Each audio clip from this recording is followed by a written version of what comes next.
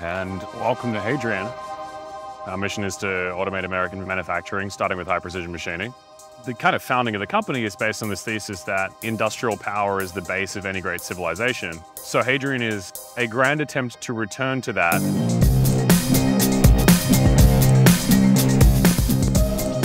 Putting software into industrials businesses is really hard because you end up building the wrong products. And you end up solving half of the problem, or you don't actually solve the real problem. This is one of the core reasons why automation has never really made its way into America. If you want to reshore American manufacturing at a cost basis where we're still able to pay Americans a good wage, you have to give American workers superpowers so they can compete globally. And to do that, it's not good enough to spin up a bunch of software companies to give people tools to help automate their thing. You really need to build full stack factories. So Hadrian is blending the best of American manufacturing and the best of American software engineering, which is the two things we do best. This is the vision that we're trying to set for how you should automate manufacturing in America so that America continues to be an industrial superpower, not just that financial or cultural superpower, which for the longevity of the empire is like extremely important. And for our customers, the cost of a pod is not $500. It's, if that's 3 days late, you miss a launch, which is $2 million.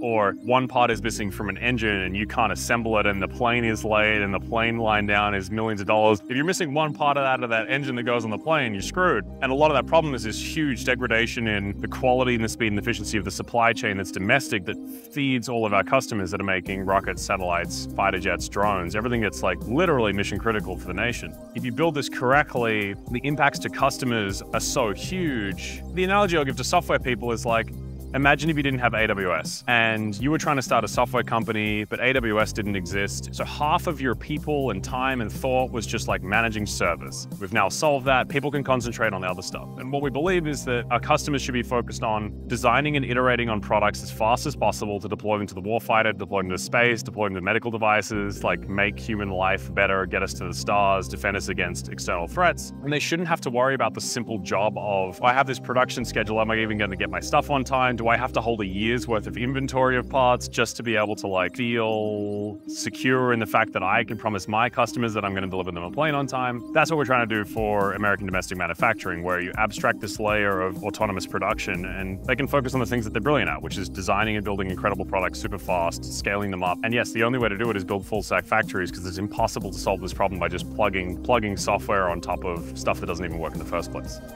So we have basically two sides of the business. We make parts and we inspect parts, and we do them with as much software and robotics as humanly possible. We are in on the weekend. All the lights that are green or blue are actively running parts, and there is barely anyone here. Machining, welding, castings, forgings, everything in America. There's a huge shortage of skills trades. So our strategy is automate as much as possible with software and robotics, and where you can't, we train people in 20 to 30 days using our automated systems so they can perform like a master machinist. Any part can run on any machine, which takes a lot of software to do. And by doing that, you can load balance the factory, which makes us stupidly efficient, which means lower cost to customers. We can run lights out. We can run at like a 1:5, 1:6 human to machine ratio. And our equipment uptime is close to automotive levels, whereas usual aerospace manufacturing is 30% equipment uptime. And really what customers want is two things. It's either, hey, I need something in a week or two as a prototype, or something's gone wrong and I just need 40 or something tomorrow. And that's your like Uber surcharge speed option. And then there's, I need 50 or 100 or something a week or a month. You know, how many parts go on a rocket? How many rockets are you launching a year?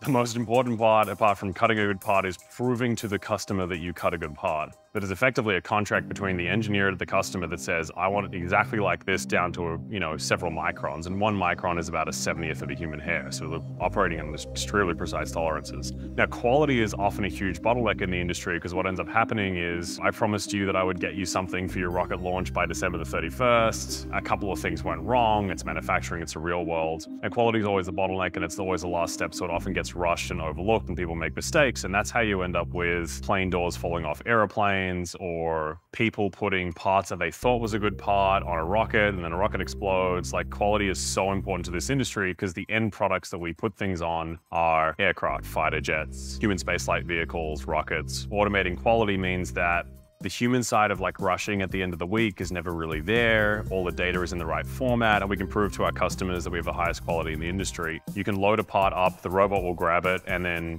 autonomously inspect parts 24 hours a day. and capture all of the right data so that we can communicate that to our customers. This is a great example of why you need to run a full stack factory to solve the correct problem. So a lot of software companies try and automate CAM programming, which is basically the process of taking a CAD file from a customer and generating G-code, which tells the machines how to cut the metal. To do that though, you need context on what cutting tools you've got. You need to know how the machine performs. As a standalone software company, you never have enough data or context about what's going on in the physical world to be able to actually close the loop on all the data and solve the right problems.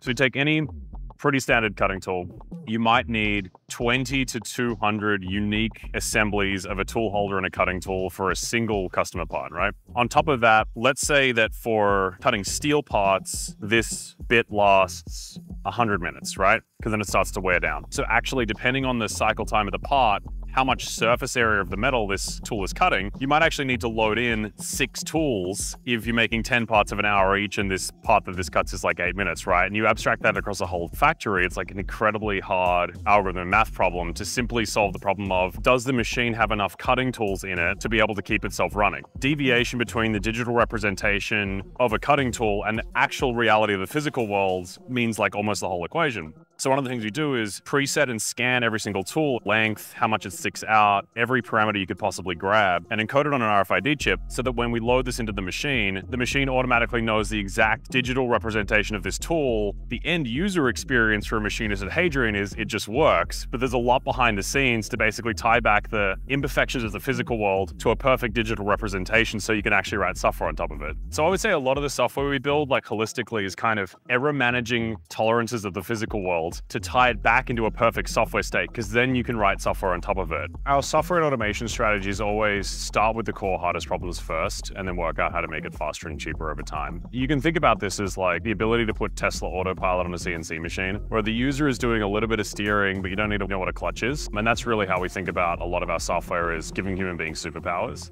So this is what version 1 looks like, where it's all our software, it's all autonomous, but it's like big machines with an off-the-shelf pallet system.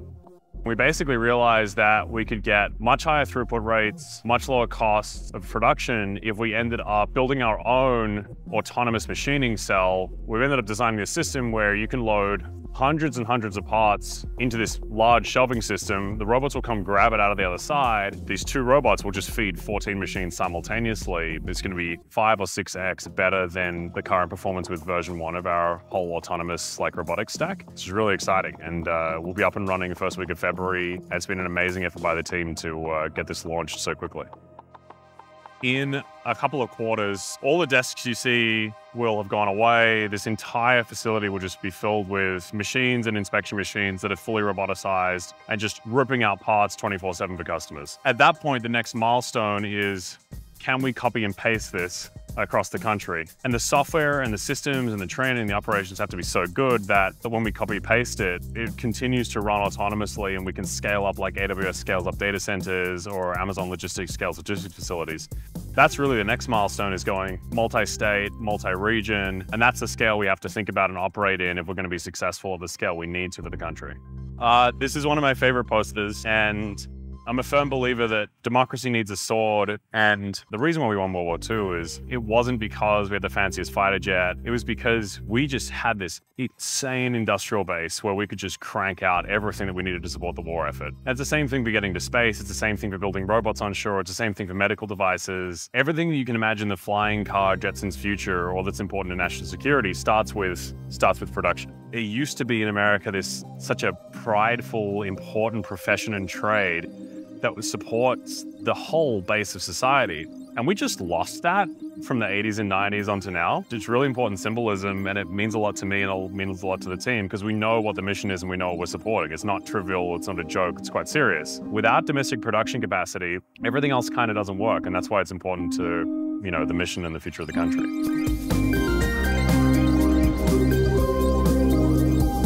What a week this has been for deep tech. Hadrian announces a Series B and uses John Coogan and S3 to announce it. America lands a lander on the moon for the first time since 1967. Varda, a company we featured in S3 a while ago, successfully re-entered their space drugs capsule that they're using to make drugs to save people's lives in space. We have this awesome article published by Aaron about what it means to be a techno-industrialist. And S3 hits 10,000 subscribers on YouTube. Obviously that one's not as cool as the first four, but it's still pretty cool in my mind. Hadrian is a company I've wanted to feature on S3 for a while, and it's so cool and inspiring to see how big they've become so quickly, and that Chris didn't have a 20-year working in an industry background. He's new to this, and he's learning and moving incredibly fast, which is the whole point, in my mind, of doing S3, is try to tell the stories of people who are doing that. Thank you for watching. Thank you for subscribing. I can't believe we crossed 10,000 subscribers. That's insane.